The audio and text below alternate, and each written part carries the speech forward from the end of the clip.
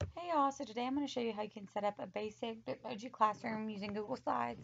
Um, and this will just be like your background. You can use it as a banner. You can put it into Canvas and maybe put some clickable links on there if you want to, whatever you want to do. So first things first, you're going to go to your Google Drive and go to New Google Slides. And then you want to make sure you have a Bitmoji account, right? That's the first step if you want a Bitmoji type classroom. So I already have an account, but you can go to, let me show you, bitmoji.com, and you can create your Bitmoji there. And then once you create it,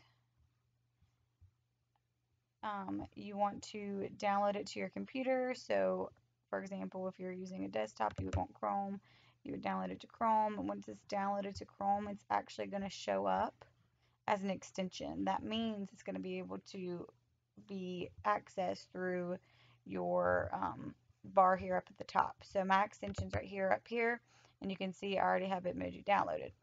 All right, so we've got that covered. You want your Bitmoji downloaded. You want to be able to access it from your desktop, and you want to make your Bitmoji account. Go ahead and do that first. Pause the video if you need to. Get that done. Have an email set up to your Bitmoji, and now we're going to get started on our classroom. We are going to make a background. That's the first step, right? You want a background for your classroom.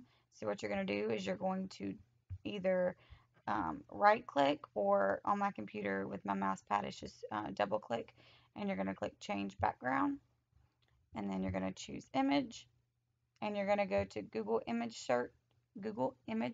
search, and you're going to find um, floor and wall background.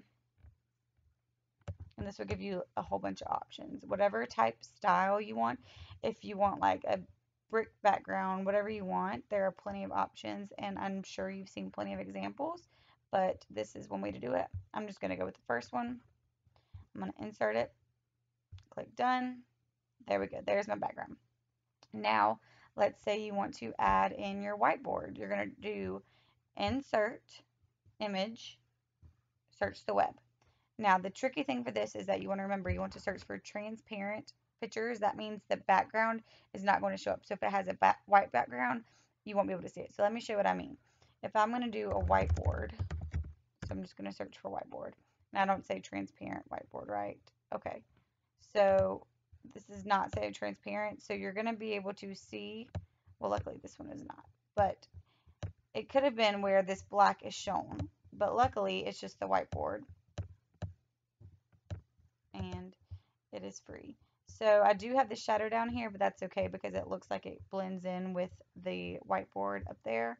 And I like that. I think that looks good. So I'm going to leave that there. Next, I'm going to insert another image. Let's say you want a chair. So I'm going to do transparent chair. Let's see.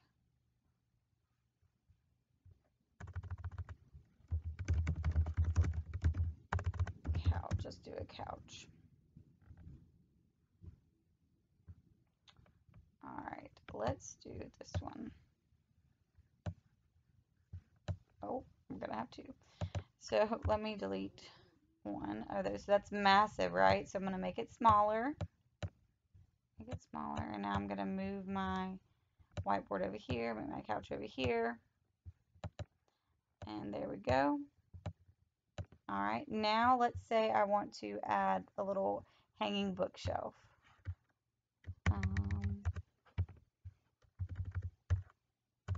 Or we could just do wall shelf. You're just basically going to search for whatever you want to decorate your classroom.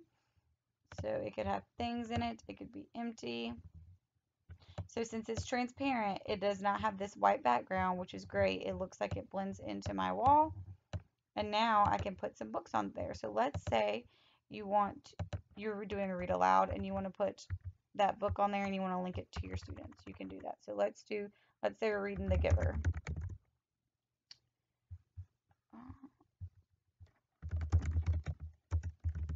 Let's see.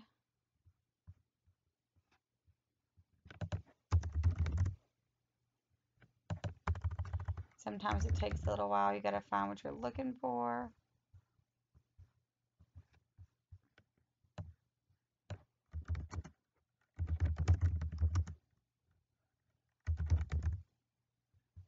Or let's try another one. Let's do Dr. Seuss books.